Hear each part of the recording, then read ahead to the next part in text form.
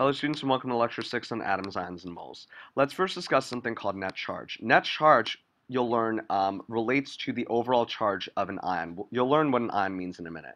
But net charge depends on the number of protons and electrons in an ion. The equation for net charge is equal to the number of protons minus the number of electrons.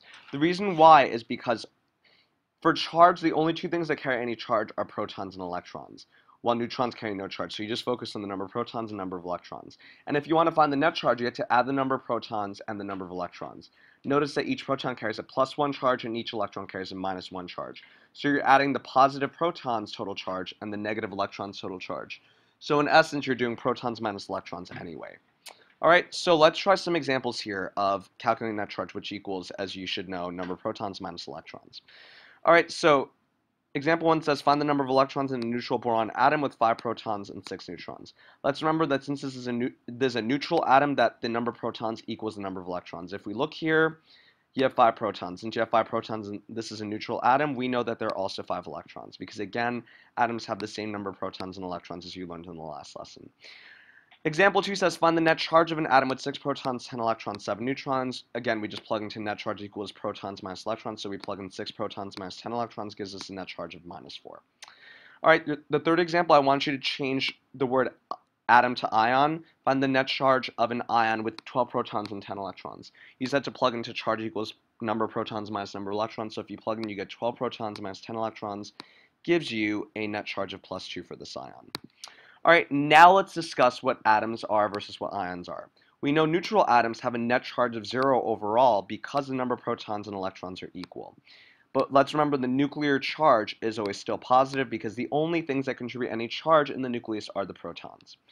Alright, so for example, a boron atom is electrically neutral, we know, because it has the same number of protons and electrons. Specifically, we know as 5 protons, 5 electrons, just based on its atomic number and the fact that it is a neutral atom.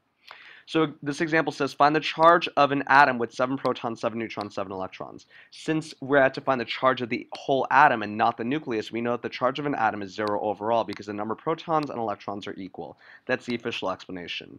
The other way to think about this is not something you should ever write in a test, but you should know that the positive charges from the protons and the negative charges from the electrons cancel each other out if they're the same number of protons and electrons. Alright, next we have ions. Ions, you should know, are charged forms of atoms or groups of atoms. And the reason why the atom or group of atoms is charged is because the number of protons and electrons are not equal.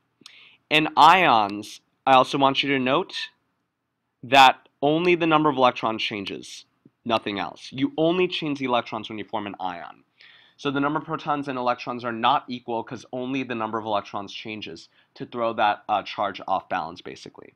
Alright, now electrons are either lost or gained to form an ion, which you'll learn in a second. Now let's discuss how to represent atoms and ions.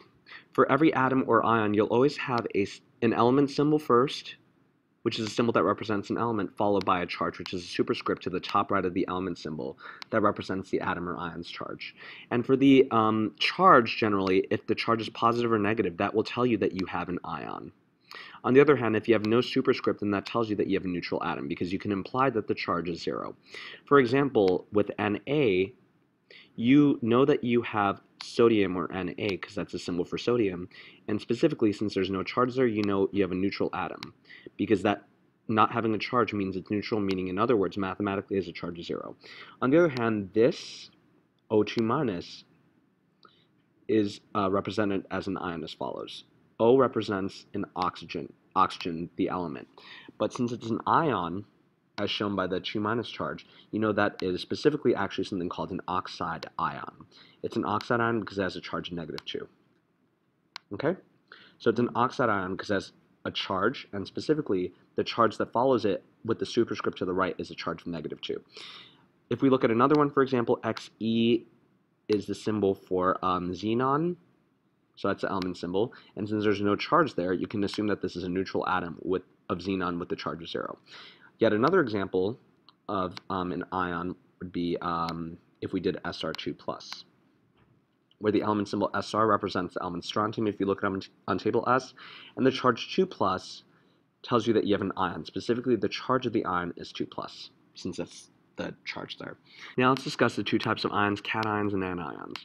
First, we have cations, and cations are ions with a positive charge that form when metal atoms lose electrons. You know from the last lesson that metals are left at the steps in the periodic table. So to find the number of electrons in cations, you have to take the number of ions positive charge from the cation and subtract that charge's number from the number of electrons in the neutral atom. Okay, so let's try an example here so you know what I mean. We know Mg is a metal since it's to the left of the steps on the periodic table. So we know that since it's a metal atom, to form an ion, it must lose electrons to form a positively charged cation, right? And let's see how that works right now. In a neutral Mg atom, we know that the atomic number of 12 for Mg tells us the number of protons and electrons, since the number of protons and electrons are the same in neutral atoms. So we have, in this case, 12 protons and 12 electrons in the neutral Mg atom based on Mg's atomic number of 12. Now, if we form an Mg2 plus ion with the charge of 2 plus, the plus charge here tells us that electrons are lost by the neutral Mg metal atom, as metal atoms do when they form cations. And the 2 more specifically tells us that we lose 2 electrons from the metal Mg atom to form Mg2 plus as an ion. So we have to take the number of electrons in the neutral atom, which we found out was 12, subtract 2, which is the charge's number in the 2 plus ion, so that we can form the Mg2 plus cation. So this gives us 12 minus 2, or 10 electrons in Mg2 plus. Note here that the number of protons stays the same no matter what, because let's remember, as long as you have the same element, you must have the same atomic number and the same number of protons. Okay? Next up, we have anions, and anions are ions with a negative charge that form when nonmetal atoms gain electrons. You know from the last lesson that nonmetals are right at the steps on the periodic table. So to find the number of electrons in anions, here's what you need to do. You need to take the number of the anion's negative charge and add that charge's number to the number of electrons in the neutral atom to find out how many electrons there actually are in the anion itself. So let's try an example here so you get a better sense of this. We know O is a nonmetal since it's to the right of the steps. And in a neutral O nonmetal atom, we know that the atomic number of 8 for O tells us the number of protons as well as the number of electrons, since the number of protons and electrons are the same in any neutral atom. So based on the atomic number of 8, we know that we also have 8 protons and 8 electrons in that neutral atom of O. All right, now, if we form an O2 minus anion with the charge of 2 minus, the minus in the ion's charge tells us that electrons are gained by the neutral O atom, as nonmetal atoms tend to do when they form anions. And the 2 more specifically tells us that we gain 2 electrons to form O2 minus. So we have to take the number of electrons in the neutral atom, which was 8, and then add 2 based on the charge's number of 2 in the 2 minus charge, giving you 8 plus 2, or 10 electrons in the O2 minus anion. And notice here that the number of protons still stays the same, because as long as you have the same element, you must always have the same number of protons and the same atomic number no matter what. Okay, now let's practice finding the number of subatomic particles, the net charge, the atomic number, and nuclear charge for each of these. Before we start, remember that atomic number and the number of protons are the same for both atoms and ions of any element, since these two numbers always identify what the element is. By extension, since nuclear charge equals the number of protons, with the positive sign at the end, nuclear charge is also the same for atoms and ions of a specific element. Since there's no mass number given for any of these, make sure you round the element's atomic mass in the top left corner of the periodic table box to a whole number, and then make sure you subtract the mass number minus the atomic number to find the number of neutrons. The only quantity also that changes for ions is the number of electrons, all right? So let's do this one by one. So for V, the atomic number is 23. Since this is an atom, we also know that the atomic number 23 equals the number of protons, so we have 23 protons, and it also equals the number of electrons, which is 23. Since for each atom, the number of protons and electrons must be equal to make the atom neutral. The mass number for V, since not given, is approximated as 51 by rounding the atomic mass from the periodic table. So the number of neutrons equals the 51 approximated mass number for V minus the atomic number 23, giving us 51 minus 23, or 28 neutrons. All right, the net charge for any atom we know is 0. And the nuclear charge equals 28 plus, since we have 28 protons, so we just add a plus sign at the end to get 28 plus as a nuclear charge. And this is obviously an atom since it carries no net charge and is neutral overall. Now for Al3 plus, the atomic number is 13 since it's still aluminum, so it still has the same atomic number for aluminum. The number of protons also equals the atomic number 13. And since this is Al, however, we have to change the number of electrons. The 3 plus here tells us that we subtract 3 electrons from the number of electrons in the neutral atom. As a trick, we know the number of electrons in a neutral Al atom equals the atomic number of 13 from before. So to find the number of electrons in the Al3 plus, take 13, the number of electrons in the neutral Al atom, and subtract 3, since 3 plus means we lose 3 electrons. That yields 13 minus 3, or 10 electrons in Al3 plus. The number of neutrons, now we know, equals Al's atomic mass, rounded from the periodic table to 27 as a mass number, minus Al's atomic number of 13, giving us 27 minus 13, or 14 neutrons here. All right. Now, we know that the net charge here equals 13 protons minus 10 electrons, giving us 3 plus. The nuclear charge we know equals the number of protons, 13 with the plus at the end, so the nuclear charge is 13 plus. And this is a cation since it's a positively charged ion. Okay? Now for I minus, the atomic number is 53 since it's still iodine. And the number of protons also equals the atomic number, so the number of protons is 53. Since this is I minus, though, we have to change the number of electrons. 1 minus specifically tells us that we must add 1 electron to the number of electrons in the neutral atom. As a trick, we know the number of electrons in the neutral I atom equals its atomic number 53. So we take this atomic number 53 as the number of electrons in the I atom, and then we have to add 1, since the 1 minus charge means you gain 1 electron. So that gives you 53 plus 1, or 54 electrons in I minus as an ion. The number of electrons equals I's atomic mass rounded from the periodic table to 127 as a mass number, minus I's atomic number of 53, yielding 127 minus 53, or 74 neutrons. The net charge here equals 53 protons minus 54 electrons, giving you 1 minus as the net charge. The nuclear charge is equal to the number of protons, which is 53 with the plus at the end, so you get 53 plus as the nuclear charge. And since this is a negative ion with a negative net charge, this is an anion.